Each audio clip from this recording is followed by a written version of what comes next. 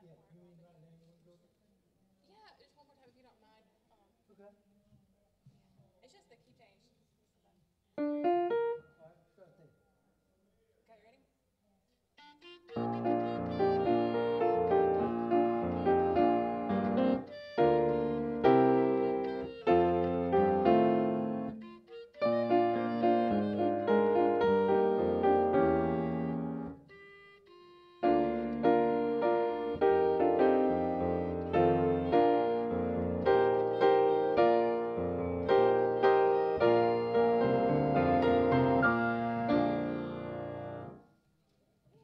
That'd be good. Thank you for playing with me. It's exciting. Enjoy it. Were you there this morning and I didn't get to see you? I did? Oh, that was wonderful. It was so cute. It just does a good job. That was wonderful. How y'all doing? I'm doing good.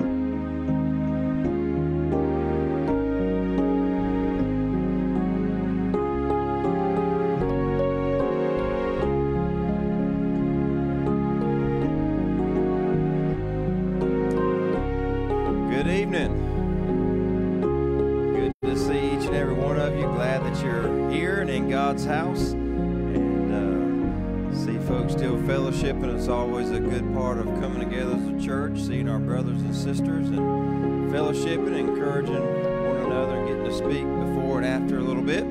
So we're so thankful for that. Thankful for you. Trust you're having a good week and that God will just use tonight to encourage you, strengthen you along the way, sustain you as we continue to serve Him. Let's all stand together. We're going to sing our 2 songs this evening, kind of back to back after a prayer. And we're going to start off with hymn 692, When We All Get to Heaven. And looking forward to that day. And every day we live in this old world, I think we get more and more excited about going to the next. Amen. So let's sing it out together. We'll sing the first, second, and the last verses of When We All Get to Heaven.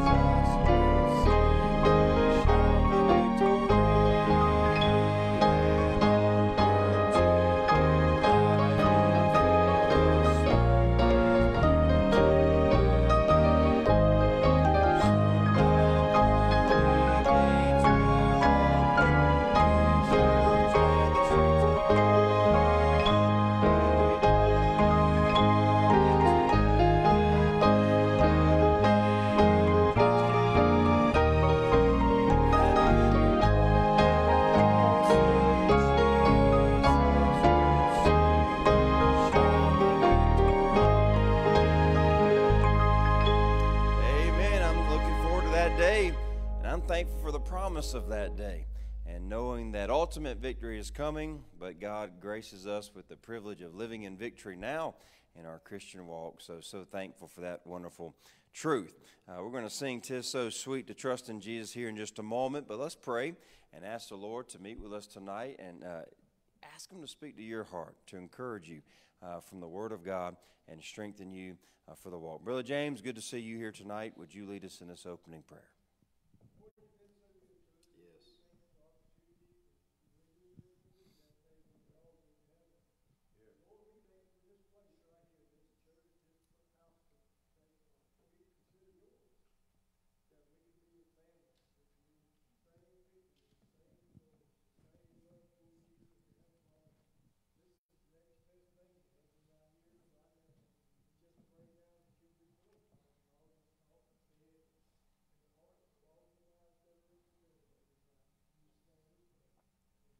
Amen. As we remain standing, hymn 450, "'Tis So Sweet to Trust in Jesus." We'll sing these 3 verses together.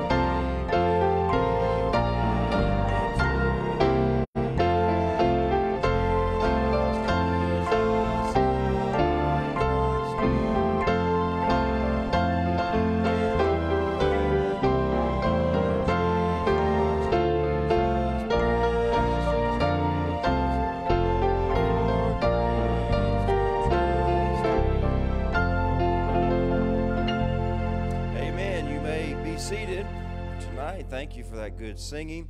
And Brother Caleb's going to come and walk us through some announcements. And again, I'm just glad to see you at church tonight. I hope you're glad to be here.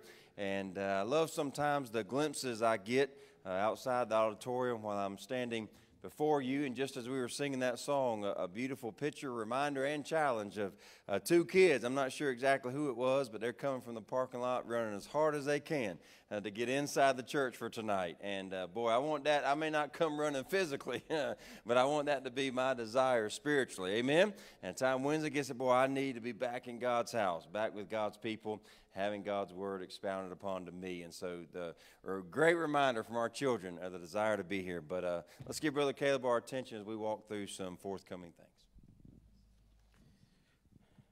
As we remember, we've been announcing for a few weeks now, but this coming up Sunday, we are going to be celebrating Mother's Day here at the church. All mothers present will be receiving a free gift, so make sure you're inviting people. It's a great time just to reach out to mothers and to make sure that they really do feel loved. It's a day that we just set aside to thank them for all the incredible blessings that they have had, that they've been to us over the years. But we do want to keep a reminder of that one. So mothers, try to remember that is this coming up Sunday, and please try to invite some people as whenever you can.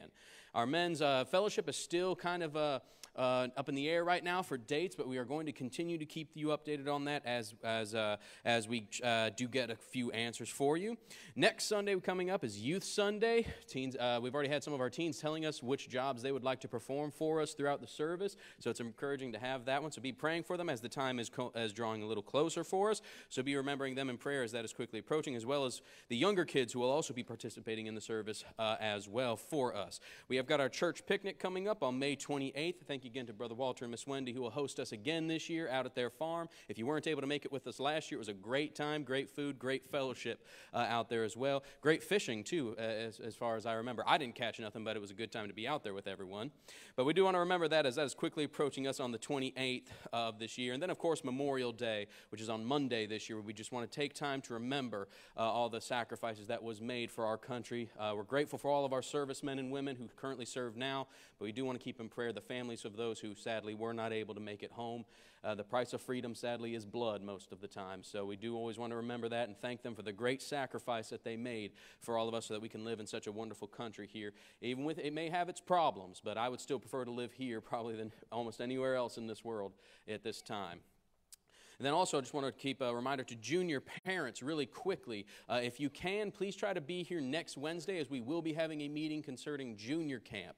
So that's going to be next Wednesday night. So we're going to go over a couple of things, get you some information as well. So try to remember that and try to be here if at all possible. We'll make another announcement of that on Sunday as a reminder to all of you. But we do want to keep you in the loop about that. But that is what I have for us right now in the way of announcements. We're going to move into our time of tithes and offerings. We can get our men into a position right now.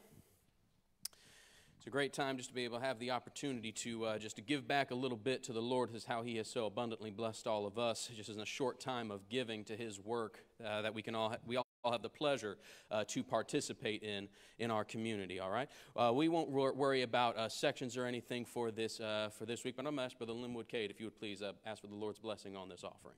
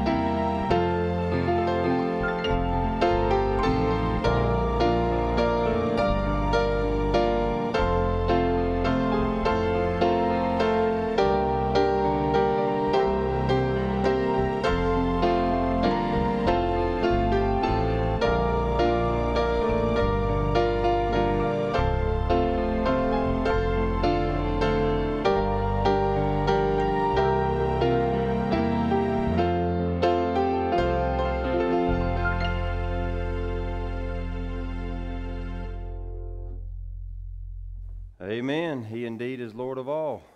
You believe that? Amen. We're going to dismiss our teens at this time. And thank you, young people, for being here and being excited about it. They're going to finish their preaching time there in the Family Life Center. And I'm going to invite the rest of us to go ahead and take your Bibles out and to go to the text you see there before you, Exodus chapter 4.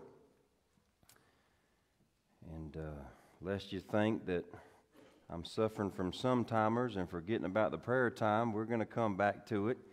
And we're going to end the service in prayer time together over our prayer sheets. And actually what we're going to do is have our young adults, or those that are feeling like young adult Sunday school class, meet Brother Dave and Miss Sharon over here on this side. And then those that are in the seasoned saints class meet Dad over here on this side. And you're going to go through those prayer items together and there and pray as Sunday school groups tonight. I would ask that each group, maybe one of you ladies in each group, write down everything that's mentioned so that you can give any updates or additions to Mrs. Worrell right after the service tonight so she could have those. We'd appreciate that so very much. Exodus chapter 4. Brother Ed, glad you made it back in town safely. Just rolled right back in this afternoon. And I knew on his heart his goal was to be here for church tonight. And so it's good to see you, brother. Appreciate you and love you and just every one of you being here tonight, honoring the Lord, and trust that His Word is going to be a help to you. This is a familiar passage of Scripture. It's really coming off of Exodus chapter 3, which you may pop to your head maybe a little quicker. Anytime a burning bush starts talking, it kind of gets our attention, right? And so from Sunday school all the way up, Exodus chapter 3 is a familiar chapter and the experience Moses had there. But as I was beginning to pray and just meditate and think on what the Lord had for us, it really spiraled into what, as of right now, I'm planning on to be a 3-week teaching course here from Exodus chapter 4 on the subject matter that you see before you, human hindrances to serving God.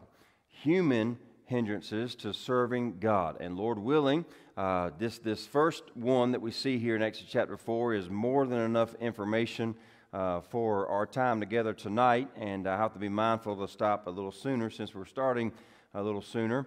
But man, I first thought, I may have to combine a couple of these, and the more I dug in and studied on this first hindrance that Moses gives, my notes filled up like they normally did, and certainly a lot of information for us to consider and take away from this. So just a little background before we stand and read. I would like to challenge you. I won't take time to do it together because our text is coming from Exodus chapter 4, and we'll read that together. But sometime this week, I would challenge you to go back and refamiliarize yourself with Exodus chapter 3.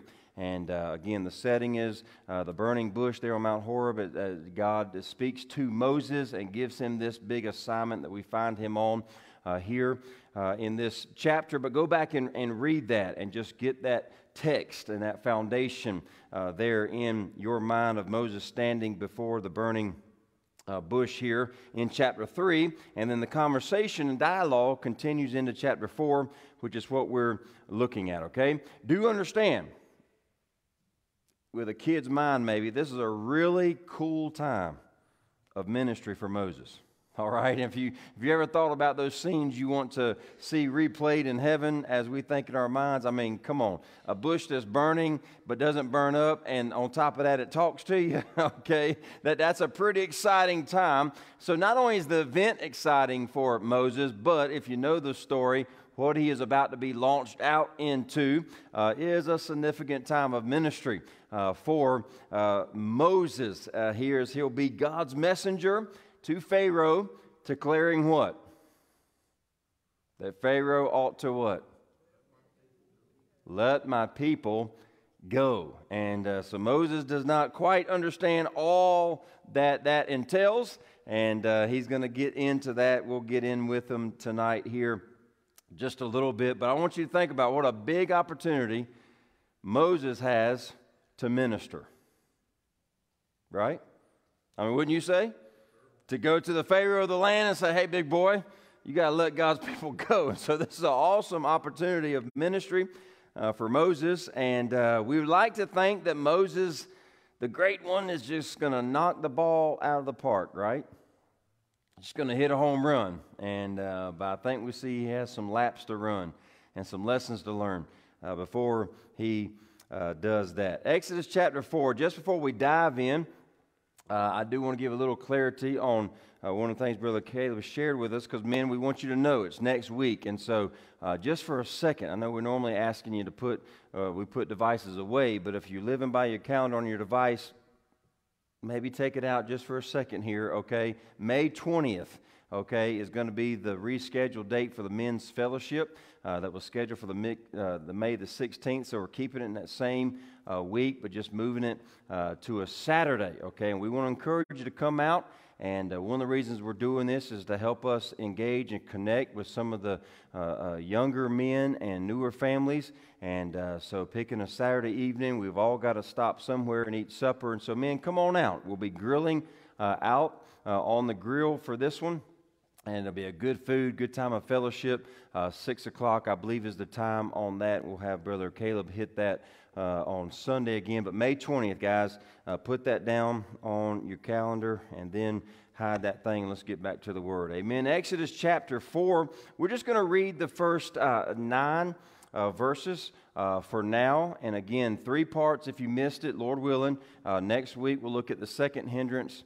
Third week, we'll look at the third hindrance, where we may do more learning than on the first 2, as the first part is more familiar with us. Exodus chapter 4, the Bible says, "And Moses answered and said, But behold, they will not believe me." Now, I've told you the word "but" is a contrast word, and when we say when God butts in, it's some good news usually coming behind it, right? Unless it's judgment. But God's not speaking here, is he? Moses is, and when Moses or mankind butts in, what usually follows is not good, right? Prime example, "Lord, I'll serve you and do anything you want me to do, but," right? Usually what comes after that "but" is not a surrendered heart, right? So let's see how Moses does here. He says, "But behold, they," children of Israel, "will not believe me, nor hearken unto my voice. For they," the children of Israel, "will say, The Lord hath not appeared unto thee. And the Lord said unto him, What is in thine hand? And he said, A rod. And he said, Cast it on the ground. And he cast it on the ground, and it became a serpent," what today we would call a snake. "And Moses fled from before it." Amen, Moses. "And the Lord said unto Moses, Put forth thine hand, and take it, the snake, by the tail. And he put forth his hand and caught it, and it became a rod in his hand." Notice verse 5, "that they may believe." Preacher, why do you think, why did God have Moses do that right before them? "That they may believe that the Lord God of their fathers, the God of Abraham, the God of Isaac, the God of Jacob, hath appeared unto thee." So there he reemphasizes verse 5, if you're confused as who the they is they're talking about, children of Israel, who are in bondage, Pharaoh, right? Verse 6, "And the Lord said furthermore unto him, Put now thine hand into thy bosom. And he put his hand into his bosom, and when he took it out, behold, his hand was leprous as snow. And he said, Put thine hand into thy bosom again. And he put his hand into the bosom again and plucked it out of his bosom. Behold, it was turned again as his other flesh.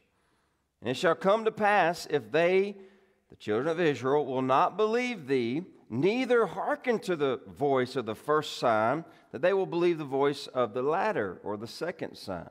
"And it shall come to pass, if they will not believe also these 2 signs, neither hearken unto thy voice, that thou shalt take of the water of the river and pour it upon the dry land, and the water which thou takest out of the river shall become blood upon the dry land." So, chapter 3, Moses has just experienced, and the burning bush has come on scene there in talking. We'll refer back to that in just a moment.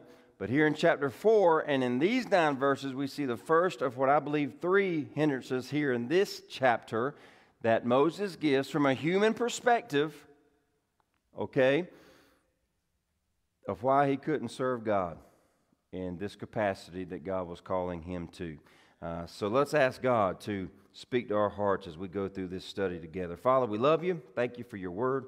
Thank you for your people. Lord, there's such an encouragement to me. Thank you for this opportunity, Lord, to speak to them, but even higher than that, than to open your word and share precious truths found in there. Help us all to ponder and evaluate and examine our own hearts when it comes to human hindrances that we often allow to keep us from serving you as you see fit. So, Lord, use your word to speak to us. May your Spirit do, Lord, the work only he can do. It's in your Son's name we pray and ask these things.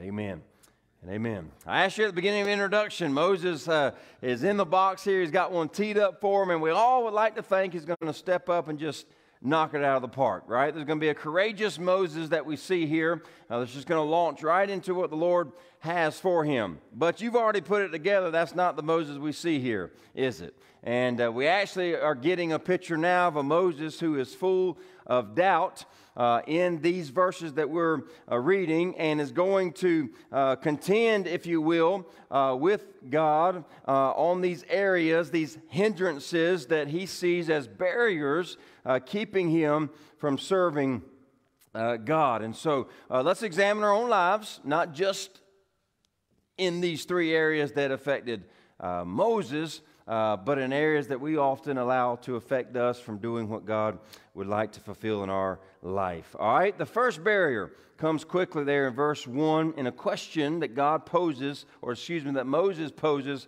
towards God. If you notice in verse 4, all right, he says, and Moses answered and said, okay, the Lord's been giving him instruction about going to the children of Israel, what's going to happen, what's he going to do. Moses says, but behold, here's his problem, they will not believe me, nor hearken unto my voice. He was doubting that he would have the authority for the children of Israel to hearken, to hear his voice and hearken to his voice as one that speaks with authority. And so that was the doubt, the first doubt that he has in his mind when it comes to fulfilling what God has just laid out for him in chapter 3 that he would like for him to do.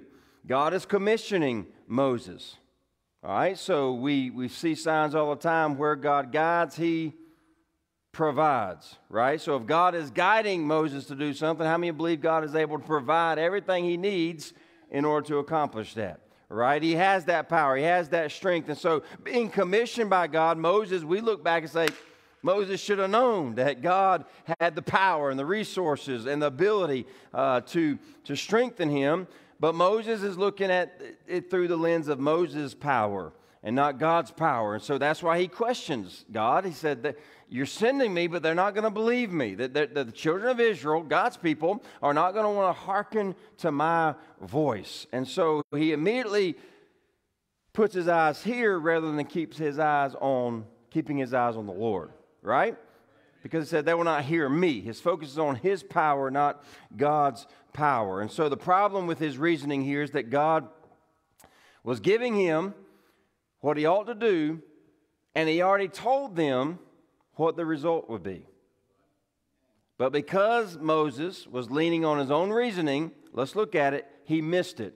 Go back to chapter 3. I told you all what we just read in chapter 4 builds on chapter 3. So in verse 18 of chapter 3, God now talking to Moses says, and they, the children of Israel, shall hearken to thy voice. But Moses' words in verse 1 of chapter 4 is, nor hearken unto my voice. Does that add up? That doesn't match in the game of matching cards, okay? God had already told him.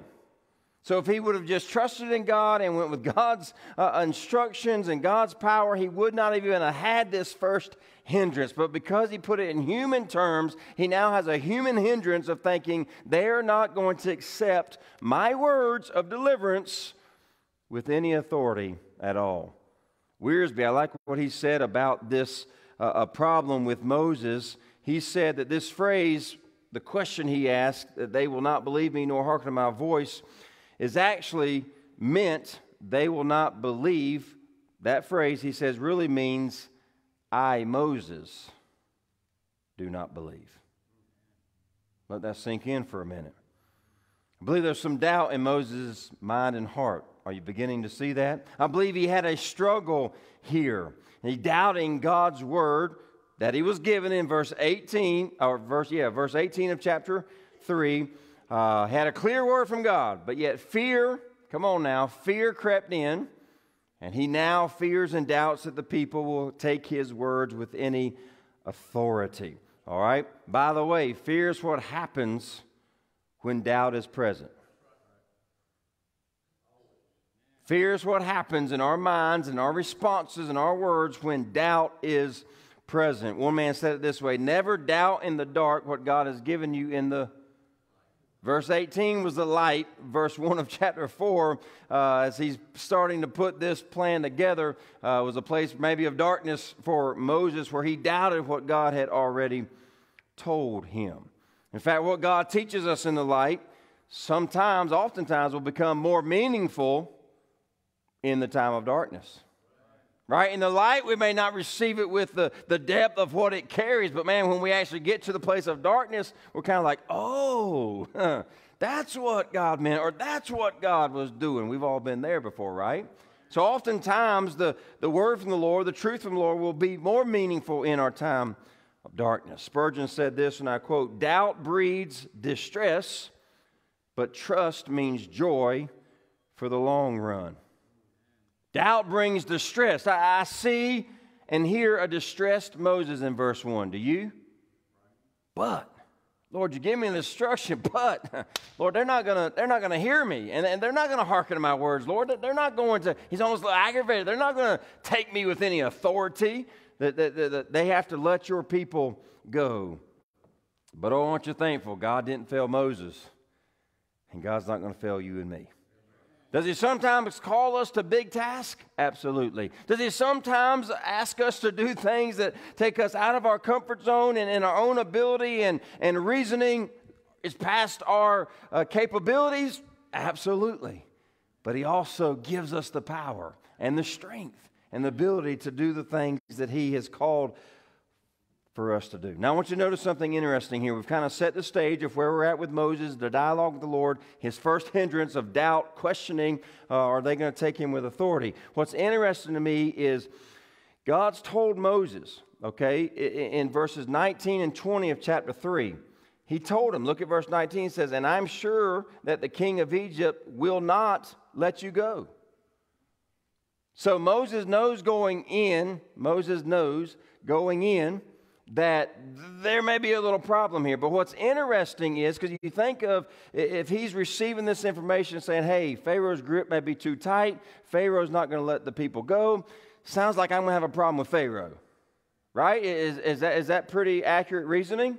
So if you have that understanding of, hey, Pharaoh's going to be my problem, then you think that Moses would be kind of focused on, hey, listen, if Pharaoh's going to be the one that's not listening, then my first concern needs to be, how am I going to convince Pharaoh of this, right? But in verse 1, he doesn't say, Lord, Pharaoh will not believe me. Pharaoh will not hearken to me. His first thought that we're given here is that of the Jewish people, the children of Israel. And verse 15 of chapter 3, if nowhere else lets us know that's who the Lord is talking about here. In verse 15 of chapter 3, God says, and God said moreover unto Moses, thus shalt thou say unto who? The children of Israel.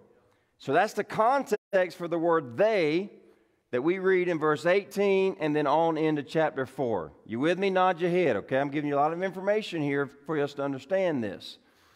But he doesn't question. He's not concerned with what seems to be the logical concern. He's told Pharaoh's not going to let him go, so you think, man, going into this thing, boy, how can I butter up the Pharaoh to get him to agree to let God's people go? No, his first concern is he's worried about the children of Israel not hearing and heeding to his voice. Isn't it interesting when doubt and fear creep in, where our minds go? Isn't it interesting that, because God already spoke in verse 18 that they, the children of Israel, will hearken unto your voice. But it isn't amazing, church, when doubt and fear creep in, how it twists us up.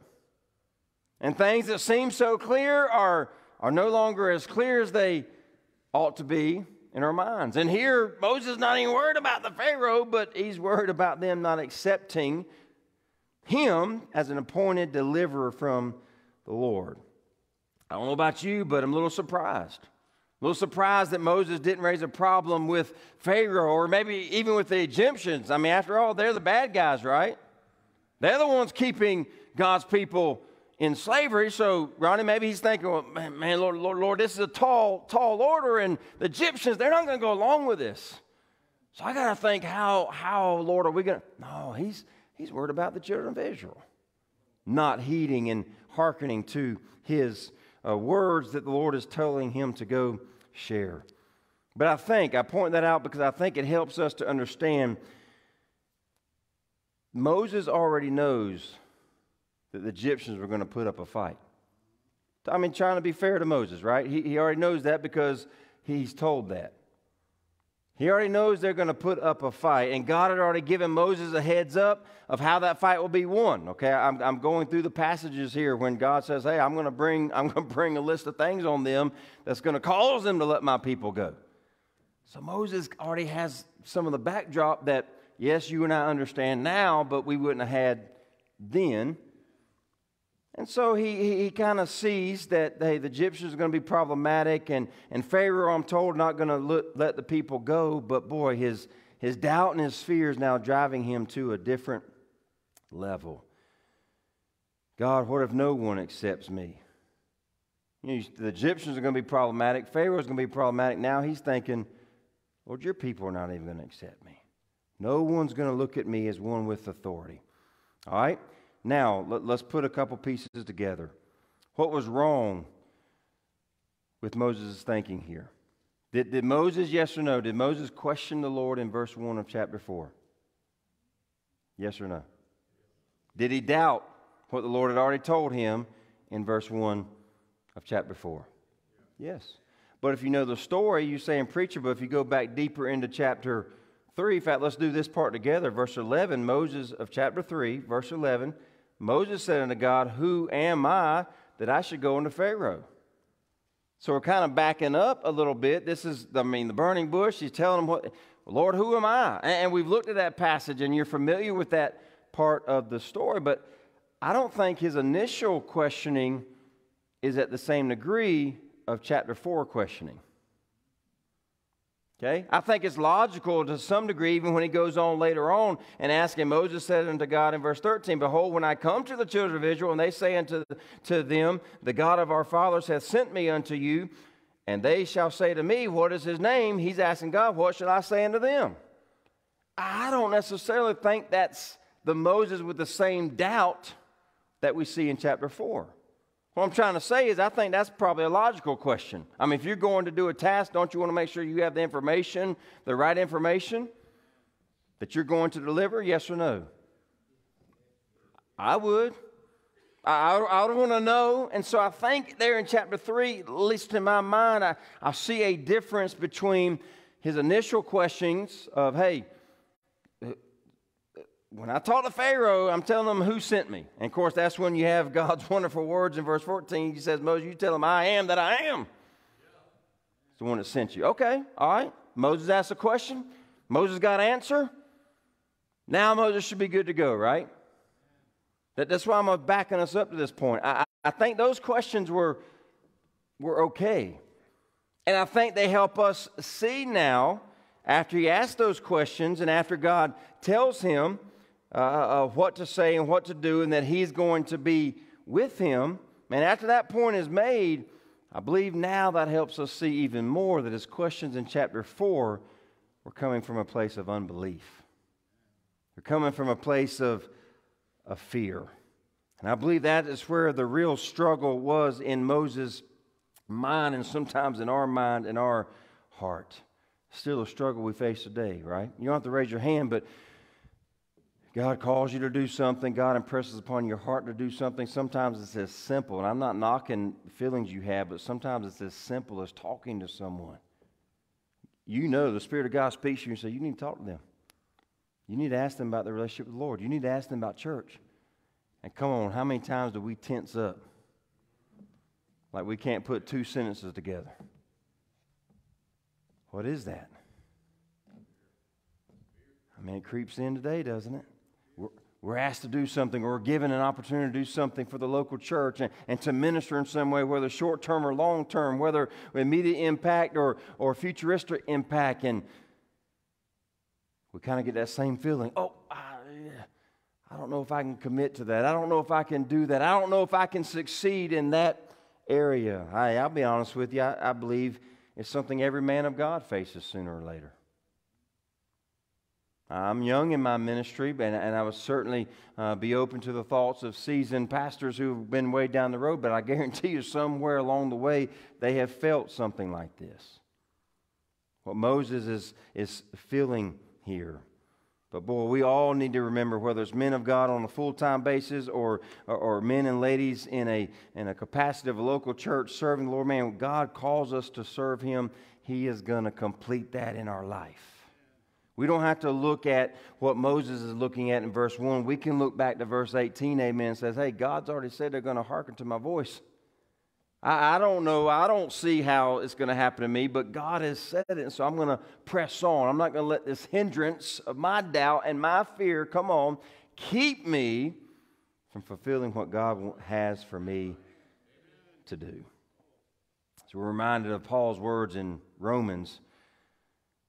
In our present, we're to present our bodies as a living sacrifice, holy and acceptable unto a God. And that's just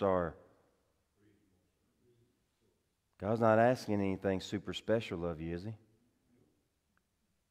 Just your reasonable service.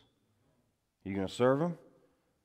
Or are you going to come up with your own human hindrances that are fueled by doubt and fear of why you can't serve Him?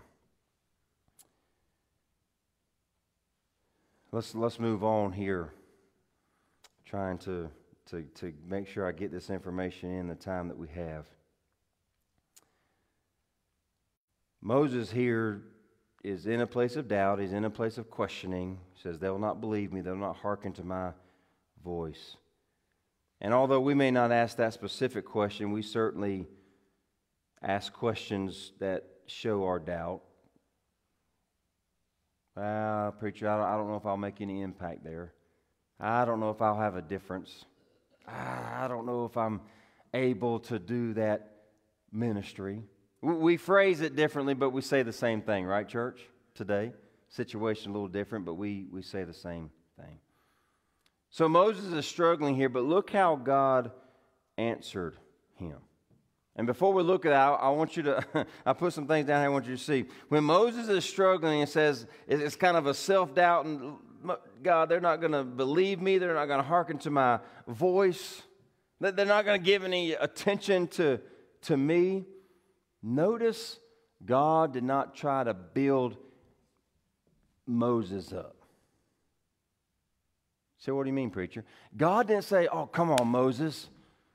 You're a fine person in this society. You're looked up to by other people.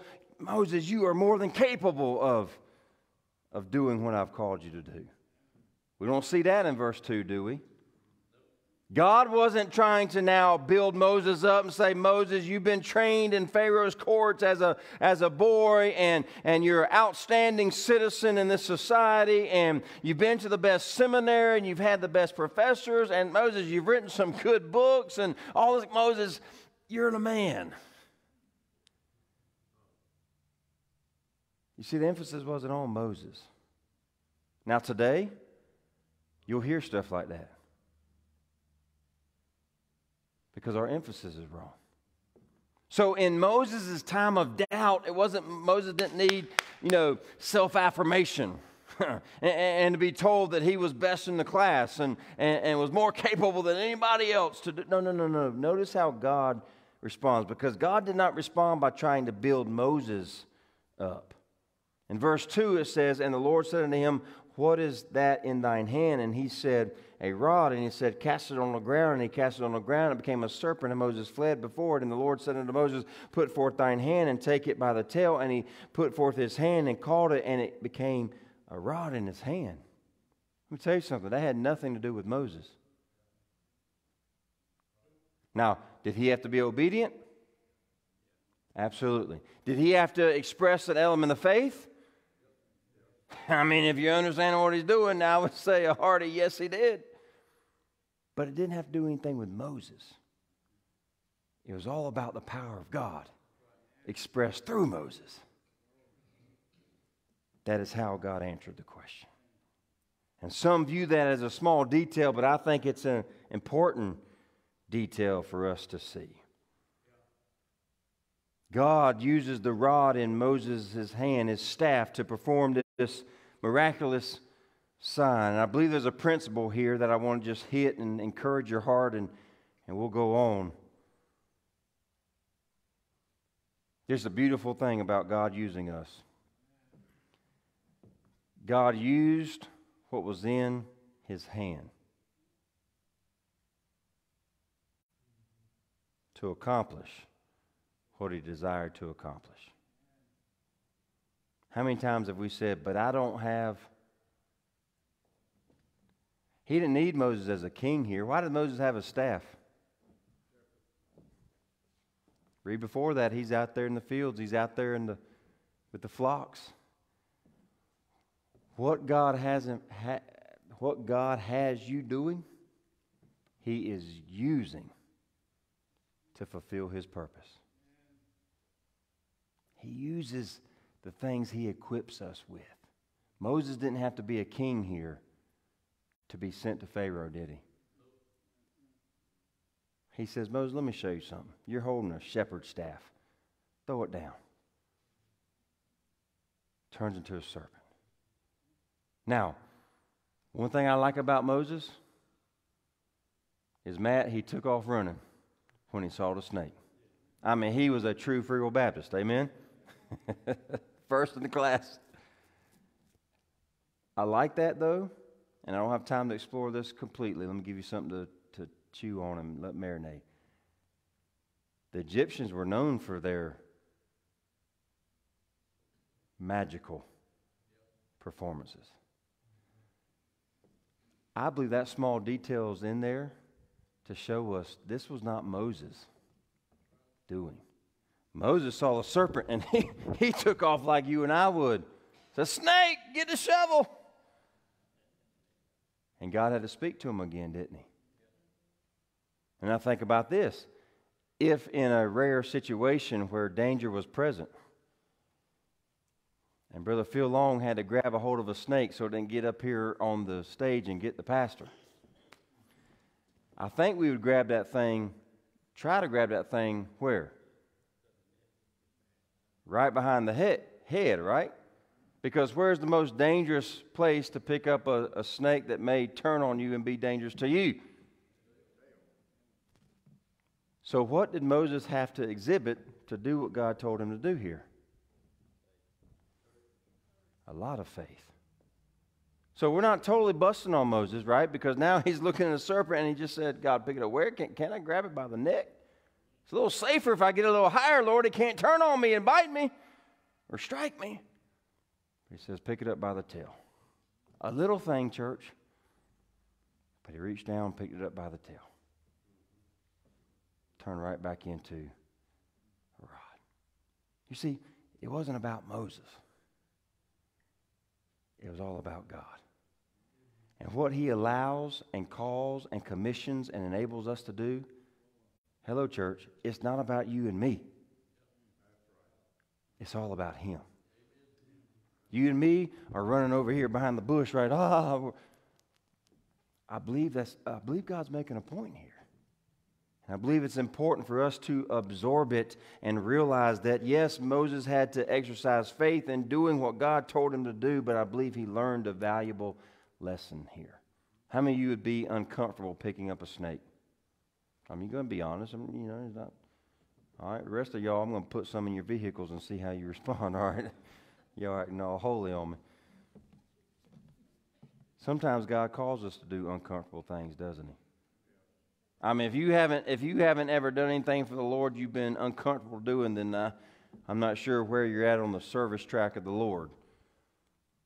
But we've all been asked to do things we're uncomfortable doing. But by faith, Moses responds here. Same thing, and I'll hasten through the hand. I believe that's another illustration. God's saying, hey, if you'll be obedient, I'll fulfill your calling regardless of your afflictions, regardless of your imperfections, regardless of the things you count in yourself as not able to do. If you will obey me and follow me, I will still achieve those things in your life. And he hasn't put his hand in and brings it back out, and he hasn't put it in again and comes back out the second time, and it's cleared up. Listen, God doesn't need you and me to be VIP in order to be used of him. In fact, we don't like this sometimes, but I believe it's quite the contrary, isn't it? God just needs us to be willing, to have some faith, to be obedient. Now, the story doesn't end here, because this is just the doubt and fear and questioning is just the first hindrance. We'll get to the second and third, Lord willing, in the next couple of weeks, all right here in chapter 4. But let me challenge you here on week 1.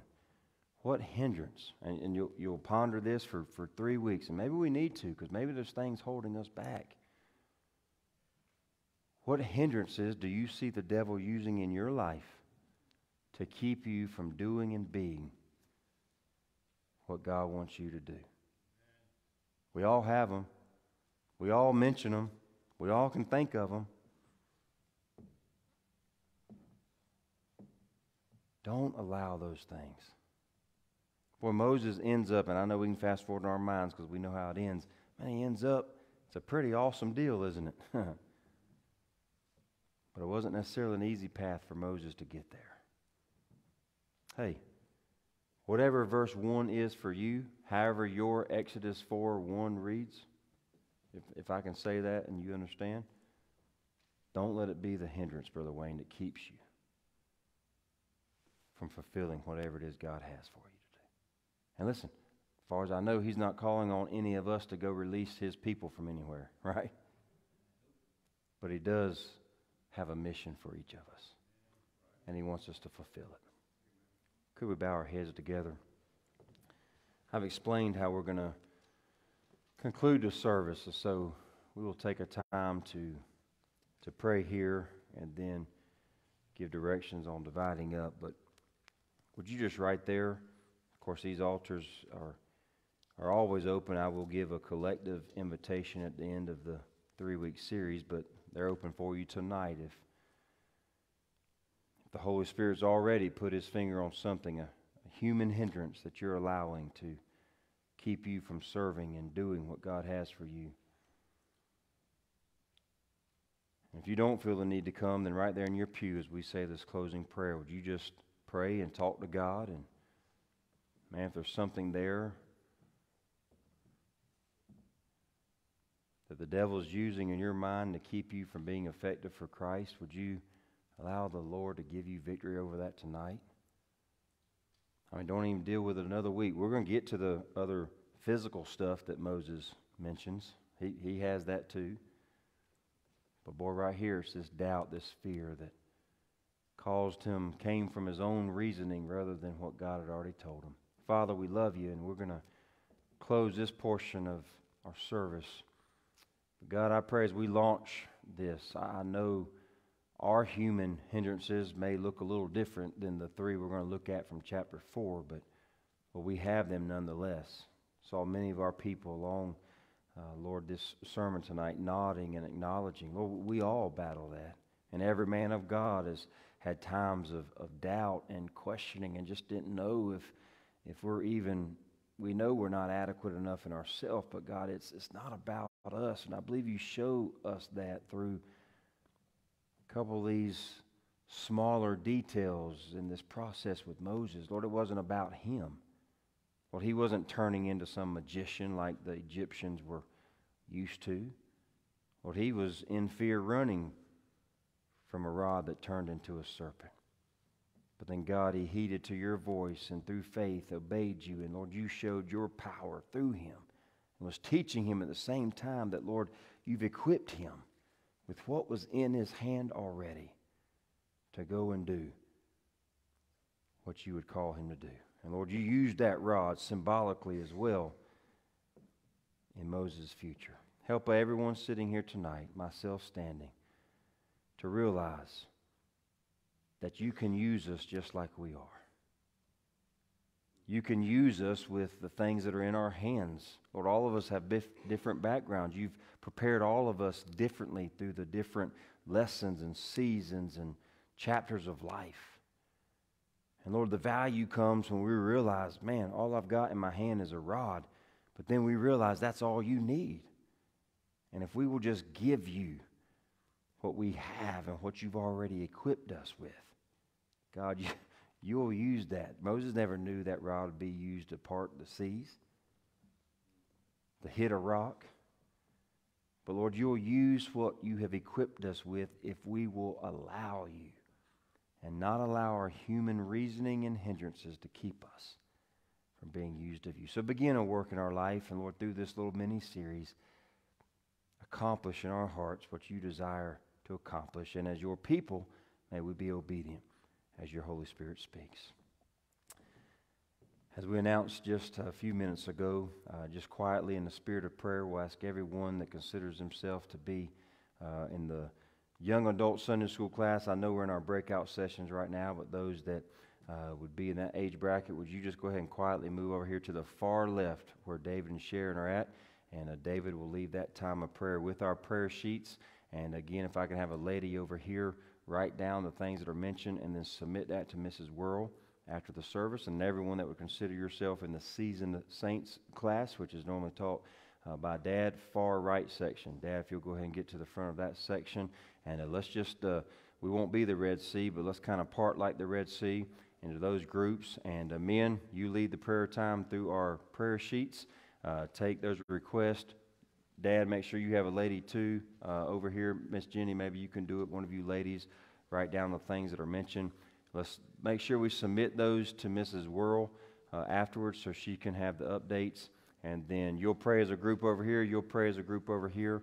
And once those prayer times are through, the service is dismissed after that, and you can consider yourself dismissed. We love you all, and let's go to the Lord in prayer together.